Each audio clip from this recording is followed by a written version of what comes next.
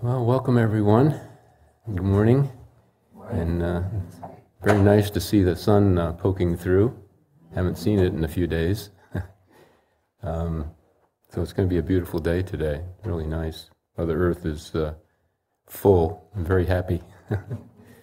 We were supposed to get an inch of rain. We got 3 1/4, so that was pretty good, you know. Well, once again, I'd like to welcome everyone here. My name is Jake, and every Sunday we have usually a specific topic that we're supposed to talk about, and it's always interesting to, when it's your turn to do Sunday, to see what the topic is. And the topic today is from the unmanifest to the manifest, which is a pretty broad topic. I mean, sometimes the topics are really narrow and very specific, and you really got to struggle to, you know, put it into a service. But this one was equally hard to get it from 4 hours down to, 20 minutes. So bear with me. It might be some broad strokes during the talk. As we sit here today, if we really think back over our previous years, I'm sure we're all going to remember those friends or family or guides or teachers that have helped us in some way and have gotten us to this place right now. And I wanted to share just a sliver of my personal journey. And in 1961, I was still in high school, and I started having these reoccurring dreams where I would either come out of a building or get out of a car or whatever, and I'd be blinded by this white light. And it would wake me up. And it only happened for like a few weeks. And I was always scratching my head thinking, what the heck, I don't understand. And it was soon after that I had this burning desire. I was living on the East Coast, and I had this burning desire to go to California, just out of the blue, and I don't know. And that stayed with me year after year, all through school. And for those of you that are younger, the 60s was a very interesting time. It was one of people really searching for their purpose in life and not wanting to just go with the flow. That souls were receiving messages that going with the flow maybe wasn't really right, and that we needed to find our own way, our own path in life. And so there was quite a bit of upheaval in the 60s. And one of the movements of that was back to the land. There was a real movement of getting back to the land. And Mother Earth had news, would publish, everything was monthly. And in the back, they always had all these real estate opportunities for sale, 1 acre in Oregon or 2 acres here. And I got the chance to go to California finally in 1968, right after I got out of college. And in the 60s, there was a lot of travel done on the thumb. And I personally hitchhiked across the country a couple times. That was many other stories I could share. But I ended up hitchhiking to California and spent probably 6 weeks. And I really, since 61, all those 7 years of wanting to go to California, I got here and it was like, I felt like I was home. I just went, man, this is where I'm supposed to be. And then the Army knocked on my door and I got drafted. So I had to spend 2 years in the Army. So when I came out of the Army in 1970, I was living in New York City, and I had changed my diet, became a vegetarian, and my friend said, hey, we should go to some yoga classes. And you got to understand that in 1970, yoga and meditation was not an everyday word. There weren't very many yoga centers, and there wasn't much talk about meditation. And but there was one in Manhattan, and I would go there on Saturdays, and it was Hatha Yoga. And it was one of the centers that Swami Satchidananda started. And he had many centers across the country. And so we would learn these meditation, or these exercise techniques. And at the end, we would do a little meditation practice. It was a very basic meditation practice that was taught to us. And I had never meditated before. And we found out that Satchidananda was coming to Manhattan. He was going to speak at Columbia University. So I went, man, I got to go. I got to meet this guy. I got to see him. So we went with some friends, and it was quite a large auditorium. There was probably 2,000 people there or something. And I was sitting probably 3/4 of the way back. But it was life-changing for me. I mean, his words, first of all, I felt like he was looking right at me, but I know he wasn't, but it felt like he was. And the words were just hitting me, here, and I could feel changes happening within me, and it was really a life-changing experience to be in his presence.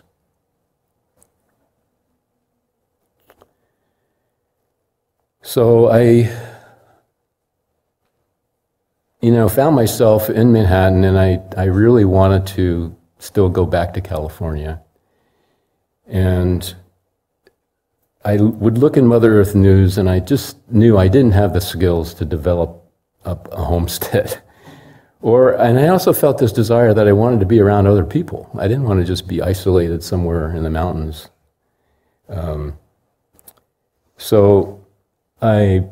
At the time, there was a real movement of communities happening around the country, around the world, actually. But in this country especially, there was communities popping up everywhere where people come together and live on a piece of land, or share a building somewhere or whatever.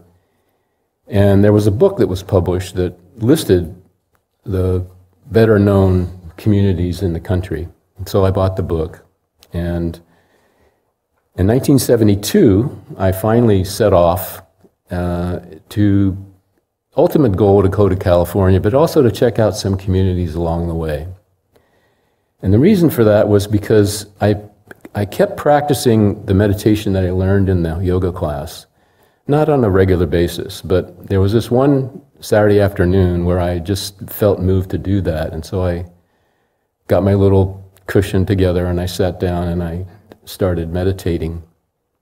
And I had this incredible, I never had one before, but I had this vision of this really beautiful field and this group of people just singing and dancing and having fun. And I really felt like that was where I wanted to be. I wanted to be with people like that. So anyway, I left and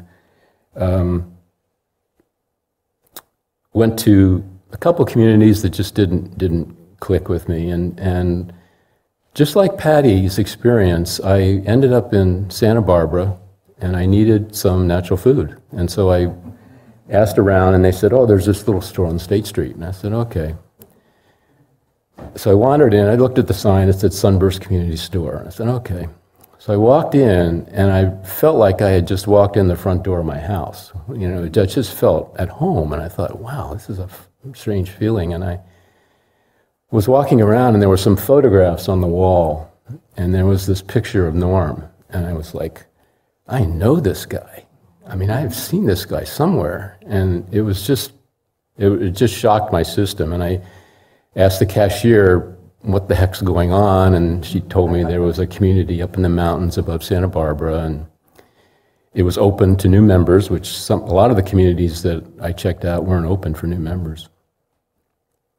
And I was like, wow, this is unbelievable. California community people with like mind seeking spirit. And I thought, well, I'll check it out. So that was a while ago. That was 72, and I'm still here. They can't pull me away. And it was interesting because when I look back on it, I probably 70% of the reason I came was for community, and 30% was for spirit. You know, I just didn't have that development within me yet, awareness of spirit. What's taught Kriya, and at the time we had businesses downtown, and we had the farm up in the mountains, and we all meditated together every morning and every evening, and so it was a practice every day, morning and evening, and so I would practice Kriya, and I started feeling this inner awareness starting to happen, and my inner senses starting to wake up. And I started feeling this movement of the divine within me and around me. And it was life-changing again. It probably started happening about maybe 4 months of practicing Kriya morning and night. And I remember we had that first Christmas I was at the farm in 72, Norm came up, and you got to understand, this man had lived pretty hard life because nobody would listen to him from the early 50s until the 60s, when people were waking up and seeking people that could teach them about spirit. And he was just beaming because there was probably, I don't know, 40 or 50 of us in the room, in the meditation room on Christmas Day. And he was just beaming because he was so happy that this was manifesting and that he was a part of it. And he looked around and he said, "All of your questions will be answered." And I was like, wow. And I gotta say, a lot of my questions have been answered, but I still have a lot more. And by generating that energy within us of Kriya, practicing Kriya, again, it opens up our awareness, opens up our senses, and we receive messages, and we can understand things that we didn't understand before. It's just amazing, the practice of Kriya. Norm once said that somebody that attains cosmic consciousness their consciousness is 180 degrees from self-consciousness. And Yogananda said, of one that has attained cosmic consciousness, they are aware of everything, everywhere, but at the same time, whatever calls for their specific human attention, their human mind functions in a human way. But inwardly, however, their inner consciousness embraces all existence. And I have to say, in all the years I was around Norm and knew him and talked to him, I felt that in him. He would deal with what had to happen, what had to be decided at that moment. But there was a whole lot of other stuff going on in his consciousness all the time. And he was like a live wire almost. You could feel it. You could feel him vibrating. And the fact that his consciousness was 180 degrees from ours was very helpful. There's a little story that at one point I found myself, and I don't know if Jonathan's here, Jonathan King and I were working, Sunburst had a produce warehouse in Los Angeles. And we had 5 stores and a juice factory in Santa Barbara, and at the time, we were the largest natural food distributor in the country. And at one point, we had to Sunburst went through some changes. A lot of the people that came when they were young decided they didn't want to be here anymore because they came for community, mostly, and they were getting older, they were getting married, and they were having kids, and they just wanted to go off on their own. So we had a lot of people exiting Sunburst, and all the businesses were supported by the labor of Sunburst members. So we had to start downsizing, and we started closing things. And there was a point where we had to gather together have a meeting with some of the people that we owed money to in one of the businesses. And so the four of us got together and we came up with this very logical plan of how we were going to present it. And we got on the phone with Norm and told him about it. And he goes, well, that's very logical, but this is how we should do it. And it was 180 degrees different. And it worked, and it was perfect, and everybody was happy, and it all got worked out.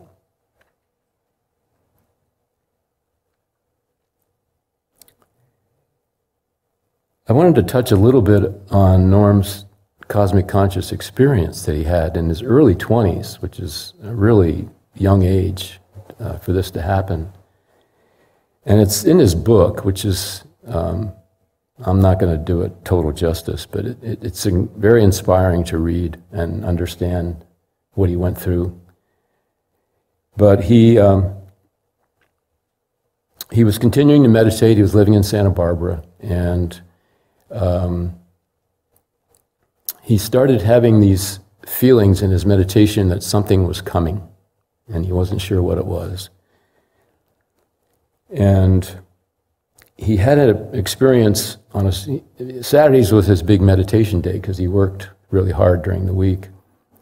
And he had this experience where Mother Divine appeared to him. And he felt like there was more coming. And a week went by, and he was coming home on a Friday night, and he saw on the marquee of a theater that the Song of Bernadette was showing, and he really wanted to see it. And he went in and saw that and got very inspired by it. And Saturday morning, he got up and, arranged his, meditation area on top of his bed. And he had his mala meditation beads, which are usually, hopefully, strung with 108 beads. And they're very helpful to keep our concentration focused as we meditate.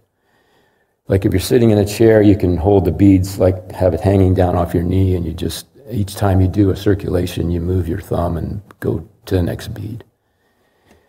Or if you're sitting on the floor, you just have it on one of your knees and you do it that way. Very helpful. At first when you start, it's a little distracting, but after a while it just becomes automatic. And it's helpful because if your mind starts wandering, you've got these beads in your hand and you're like, oh yeah, I got to come back and start doing my circulations again. So Norm started, he had the malas in his hand and he started his meditation, and he had pure 100% concentration on Kriya. No thoughts going anywhere as he went through each bead. And he kept feeling like something was going to happen. And he was getting close to the 108th bead, and he just said, I hope something happens. And when he got to the 108th bead, Mother Divine appeared to him and said, and offered him up. She raised her hands like this and offered him up to the Divine, to the Father. And the Father appeared as this brilliant light. And Norm's spine stiffened and his head went back. And Spirit said, are you ready to die today? And without any hesitation, Norm said, yes, I am ready to die today, to be with you. And at that point, that light just rushed to him and totally engulfed him. And he found his pure self, his inner self, rise up out of the body as a sphere and start floating. And it started rising and rising and rising. Pretty soon the earth was below him, and he kept going up and up. And he found himself in a pristine, quiet space. And then before him was this bubble, which was creation. He had actually ascended out of creation and was gazing back at it. And he thought, am I God? What is this? And then he felt this presence around him and said, now that you have seen my son, I must put you back. And he found himself rushing back down through creation, through the dimensions, back down through the roof of the house he was renting and into his body again. And when he finally was able to unlock his legs and get feeling back in his body again, he looked at the clock and 7.5 hours had gone by. And he had been breathless and his heart had stopped beating, and yet there he was, alive again.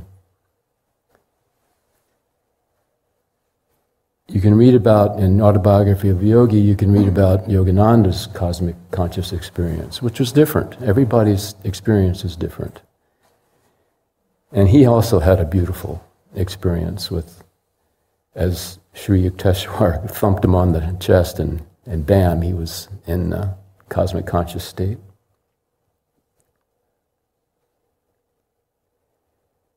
So when we talk about the topic of the unmanifest to the manifest, if we really think about how we might have a thought, just maybe out of the blue, I want to build a table.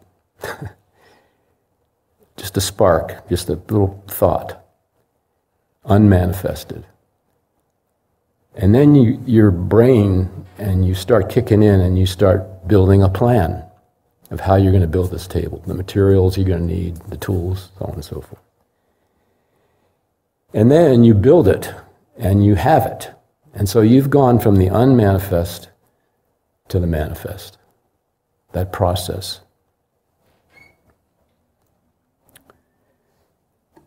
So I wanted to try to talk about the ultimate, in my mind, in my opinion, the ultimate example of the unmanifest coming into the manifest. And that is the dawn of creation. And Norm explains this in a book called Sacred Science, which we have had out of print for a few years, but we're going to release it again this year. And we have to understand is that experience he had of cosmic consciousness awakened him to so many things. And he was able to put into words the dawn of creation. And it's phenomenal. And it takes reading it over and over and over again to really start to grasp it. And so I'm going to just kind of touch on it. But it really helps if we close our eyes and use our imagination and follow along. And then as I complete it, we'll have some bowls and go into our meditation for about 15 or 20 minutes.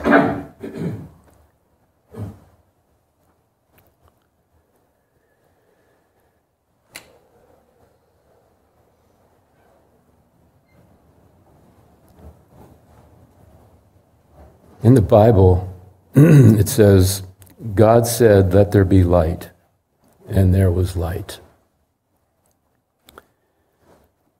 But before there was a beginning, divine spirit existed as an infinite sea of life and energy. And imagine yourself floating in total darkness above a body of water that's totally dark. And the body of water is not moving, There's no movement, there's no activity, there's no thought. There's just thatness. And that was how God existed. And then the unmanifested Spirit of God awakened from its rapture of eternal, timeless peace, and had a desire to see visible, moving images within the sea of life. And as soon as the Spirit had that desire, it created the smallest of all places within this vast field of thatness. So imagine looking down at this body of water and a tiny pebble drops into it. And immediately there's a center to that infinite sea of water.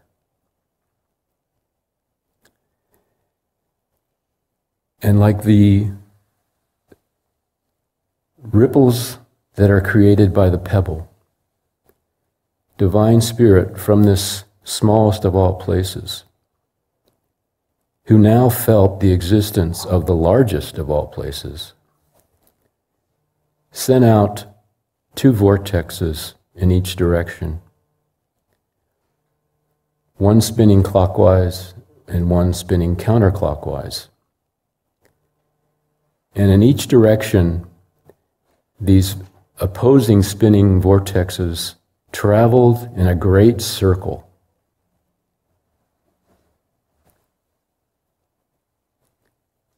Out to the farthest point of all places. And because they were spinning in different directions, one in a clockwise and one in a counterclockwise, they were drawn to one another and they merged.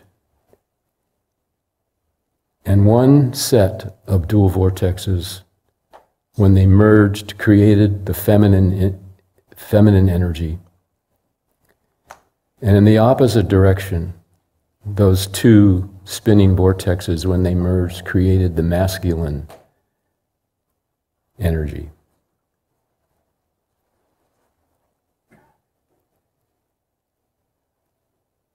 Now they were opposite each other, masculine and feminine, and they were drawn back to the smallest of all places. And as they came back and moved into the smallest of all places, they merged and created the Big Bang. Creation was born. And all the images, all the dimensions of consciousness, all the layers of that bubble that Norm witnessed was created.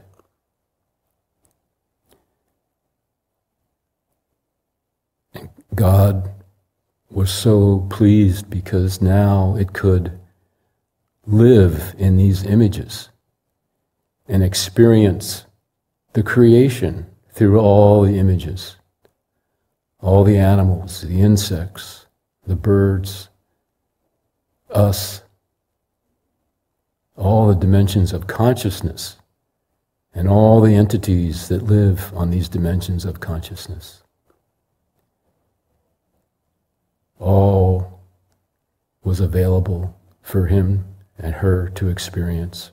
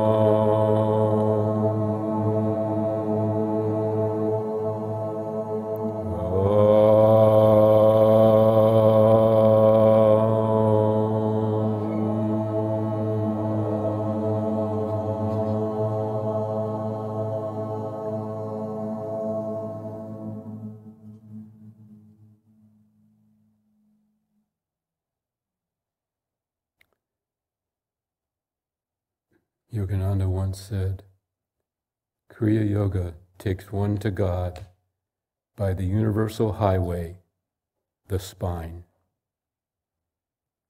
Remember, no matter what our trials have been, or how discouraged we are, if we will make a continued effort to be better, we will find that. Being made in the image of God, we are endowed with unlimited power that is much stronger than our worst traits. Let us make up our minds that we will win, focusing all of our concentration on the ceaseless efforts to succeed, and we will surely be victorious.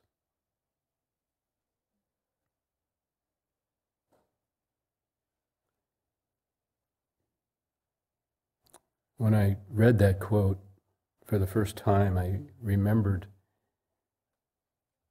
this trip that Missy and I took to Yosemite a few years ago, and we were looking for a hike to do, and we got this pamphlet, and it was a hike to the top of Yosemite Falls, and it said moderate difficulty. So we were like, well, we could do moderate. Coming from virtually sea level with very little hiking under our belt. I had a pair of tennis shoes on, I think. So we started doing this hike, and obviously it's Yosemite, and the path is granite. And at certain parts along the way, they carved granite steps to help you get up, and it's a continuous climb the whole way. And I can't remember what the altitude was, but it was really hard. Really hard. I mean, we had to stop a lot and just catch our breath and, should we turn back? No, we're going to get there. And that experience was, we got there, we got to the top. But just that reminded me of just how working with the Kriya and experiencing life and having difficulties and stumbling, and how the path it's a path, but there's also sometimes there's some steps. And it's like you might be struggling with having your tongue roll back when you're meditating. But if you keep practicing it and doing it, you'll eventually get to the point where it'll work and it'll stay back there. And that's like taking a step. You've got a step further along the path. And that applies to all the challenges and difficulties that we might have with the technique, because it's a lot to learn at first. It's like when we learned how to drive a car. You had so many things you had to worry about and do, and now it's just automatic, hopefully, for everybody. So just remember that the path, when it can become difficulty, if we hang in there, we take a step up and we get closer to our goal.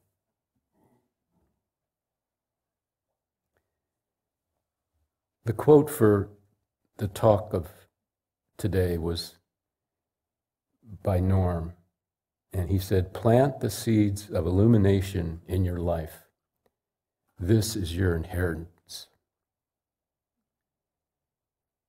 And what he often talked about was that each of us is totally equipped, mentally and physically, to experience cosmic consciousness. We don't have to travel anywhere. We don't have to go anywhere and do anything. It's all within us. And all we have to do is just turn that wheel of meditation. Make the effort. We're never too old to start. And if we hang in there and do that practice every morning and every evening, even if we only have 5 minutes, to just sit down and calm the breath, start turning the wheel of meditation, and challenge yourselves to do, I'm going to sit for 10 minutes, now I'm going to sit for 15 minutes without thinking about the clock.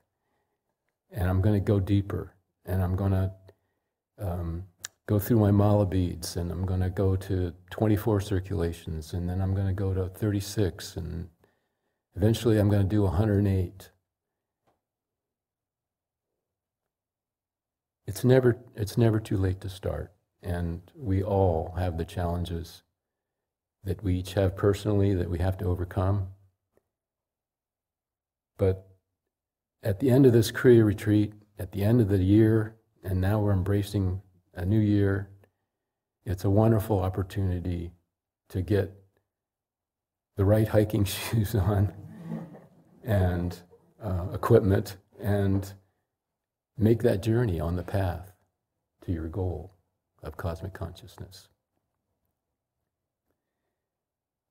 So we hope that you come back, that you stay in touch, and reach out to us if you have questions or things you would like to have explained to you.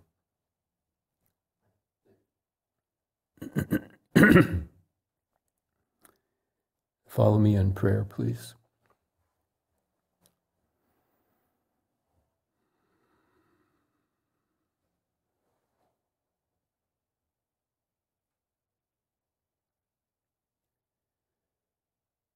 O Divine Father, Mother, we feel so blessed to be sitting here today, exchanging our energies with one another, and with you.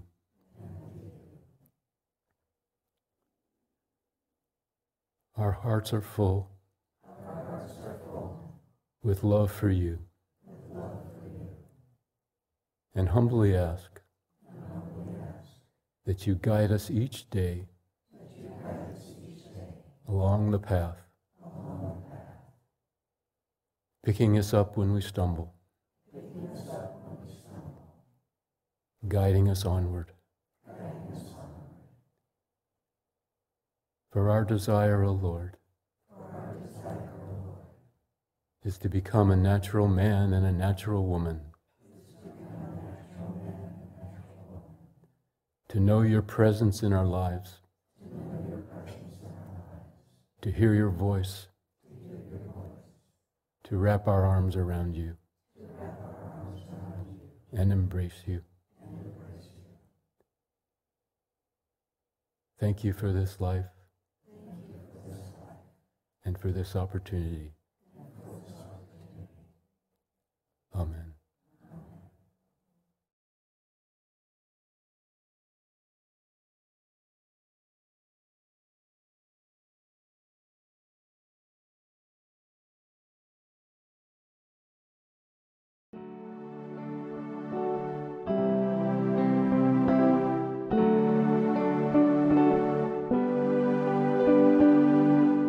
Dearest friend, dreamer of me, grasp my hands as I reach for thee. Dream me, filled with your light. Dream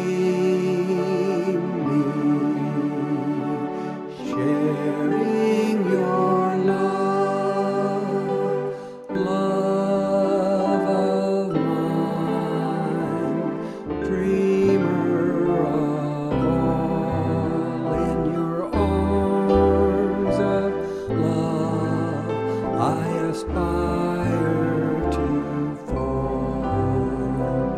Dream me,